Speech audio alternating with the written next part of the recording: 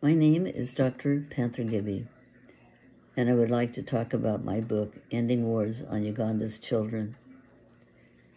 I wrote this book after visiting Uganda with my sister and her friend. They were interested in seeing the country that had sent a pastor willing to fly to the United States based on faith that his needs would be taken care of.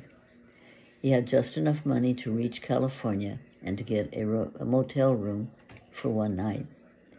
He came on the faith that God would show him the right people to help him get to his next step.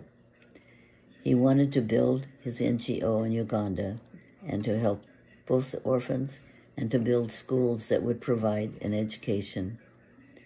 His desire was to build that schooling for the 3 million orphans that have been left after continued warfare and conflict since 1962, when England had given Uganda its freedom.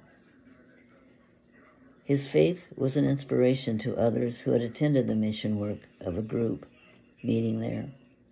The depth of his faith influenced many of the people attending that meeting.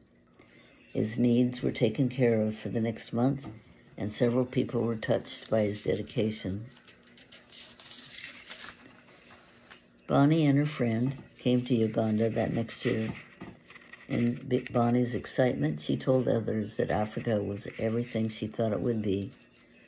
Another trip was planned for the next year with their faith-believing friends.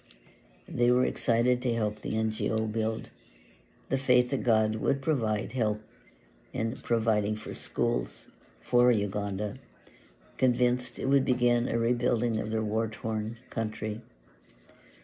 Uganda had been given their freedom by England in 1962, but the right combination never occurred, as the first leader, the King of Uganda, was quickly deposed in the first year.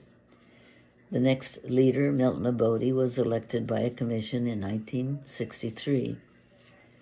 As a northern member of Uganda, it was never fully supported, so Obote introduced Idi Amin to help with Uganda's army.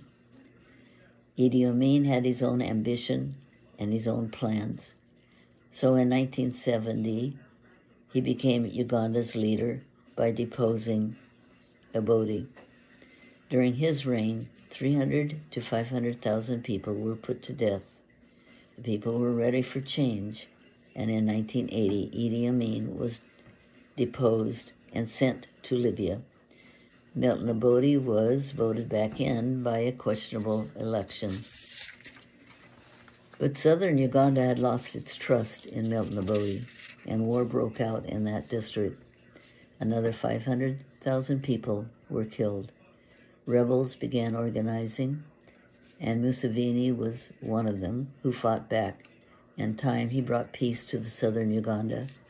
But in 1986, northern Uganda, under Joseph Kony, brought discontent. His army of boy soldiers was undisciplined and began terrorizing the villagers. He intertwined Christianity and witchcraft to bring fear to their people. Boy soldiers attacked villages, tearing down huts, burning them with people inside, thinking that kidnapping children would work to build his army. Young girls were kidnapped to serve as wives for the young soldiers. Somehow the South remained separate and helped the Acholi tribe in the north break free. Displaced camps were built for the Acholi to protect them from the terror that was being spread by Joseph Kony. Our team from the U.S. came to the southern Uganda to help build schools there. Our first step was to bring clean water to the schools. After deep boreholes were developed in each school, we were finally given the okay that it was safe to travel to the north. When it became safe, we began making trips to Gulu. The north had been terrorized during Kony's reign, but the world knew little about what was happening there. That not until the visitors were spreading the word did the story, such as Machine Gun Preacher and Obote Girls, come to surface to explain what was happening in Uganda at that time. In the 1980s, AIDS had the country in a state of panic, and at that point there were 3 million children left to take care of.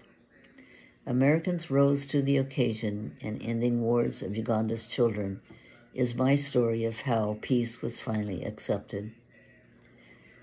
The agreement was made that at long last it was time to rebuild. I would like to thank UR-Link for helping me present this part of my story. I am hoping that you will want to read the rest of it. It is an exciting chapter in Uganda's life. Thank you much.